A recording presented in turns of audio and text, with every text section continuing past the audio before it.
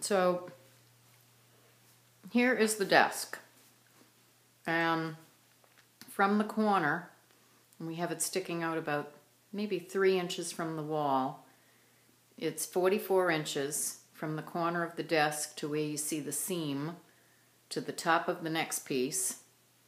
The file cabinet is underneath, and this actually can pull out from under here. It's got a little drawer inside for stuff.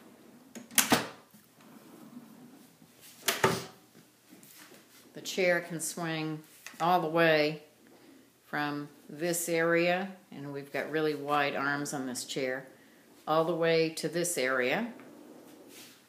I opted for a pencil drawer instead of a keyboard,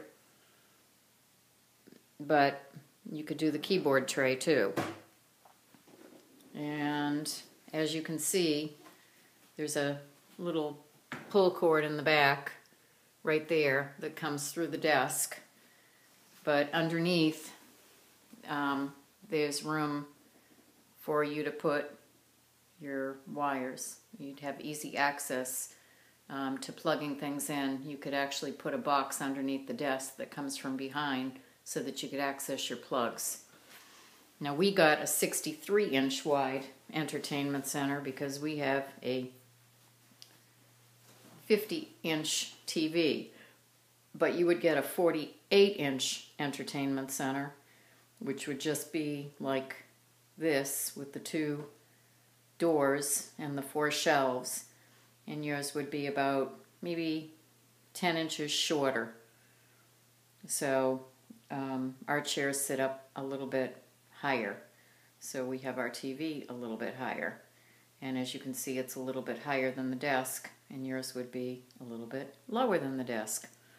We also have the cherry color on ours, but you'd have room on both sides also to put pictures and things. And by not having that existing hutch that you have on your desk, you could actually, if you decided not to go with a hutch, and we couldn't do a hutch, which I really wanted because our window is right there, maybe a foot from the wall. So that was out for us.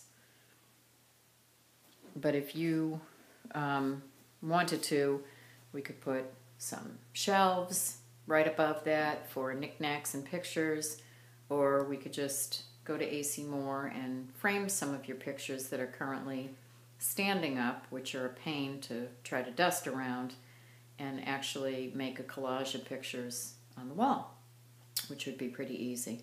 But as you can see on this desk, there is tons of room because this stretches so far back.